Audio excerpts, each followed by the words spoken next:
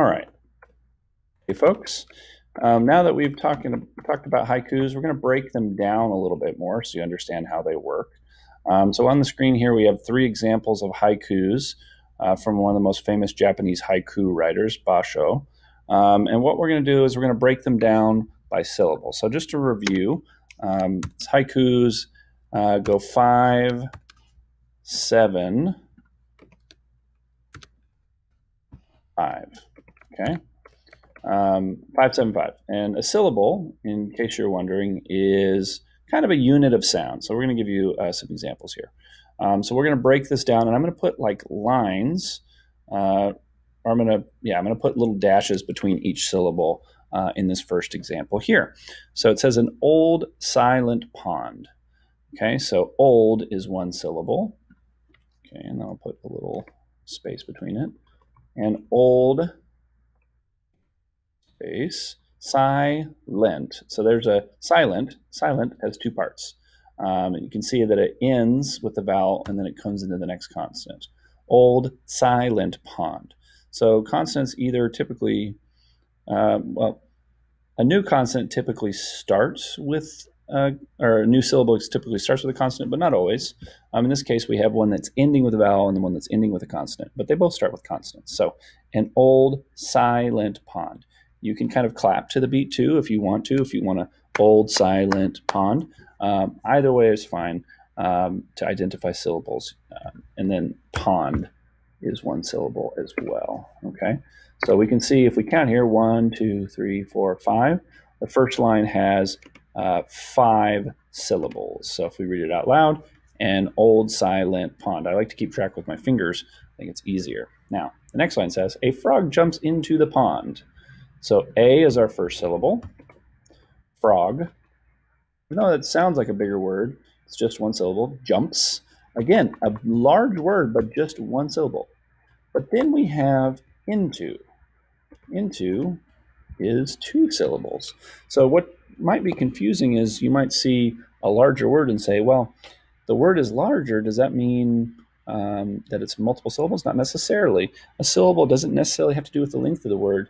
It's how we break up the word in our speech. So a frog jumps into the pond. Okay, and so we have another syllable there, and then another syllable there. So even though we've got words longer than into here, jumps into a 4-letter word is 2 syllables. So it's 1, 2, 3, 4, 5, 6, 7. All right. Next line, splash. Again, bit of a larger word, but it's only 1 syllable. Silence, silence. So this one's very similar to silent up there. Silence, and then again. So this is an example of just a 1-letter syllable, again. Okay. So the goal here is for you to break up the haikus like this. And the reason why you're breaking up the haikus like this, and why we're doing haikus in the first place, is that it's very helpful to break up words by syllable when it comes to pronunciation. The more practice you get in breaking up the word, the better you'll be at identifying when words have multiple syllables and then therefore pronouncing them. Okay, we're going to do one more together just to make sure it's clear. We're going to break up this second one. All right, autumn. Okay, so this is an interesting word. This N right here is silent. I'm going to go ahead and change the color of that to yellow, like a little background color to warn you. Autumn, so tum, so that's 2 syllables. Moonlight. Again, quite a long word, but what's wrong here? Autumn moonlight. Are we missing a syllable?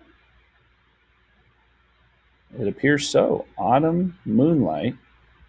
Let's see if there's any other mistakes in this. A worm digs silently.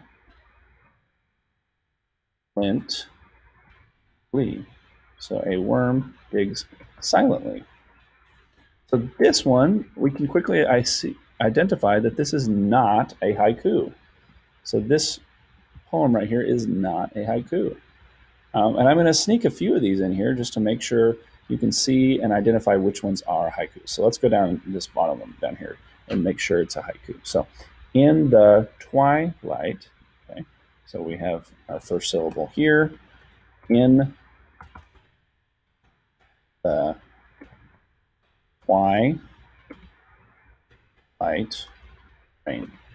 All right, so far we got 1, 2, 3, 4, 5. So this first line works just fine, okay? These brilliant, these, okay, so that's our first syllable. Brilliant,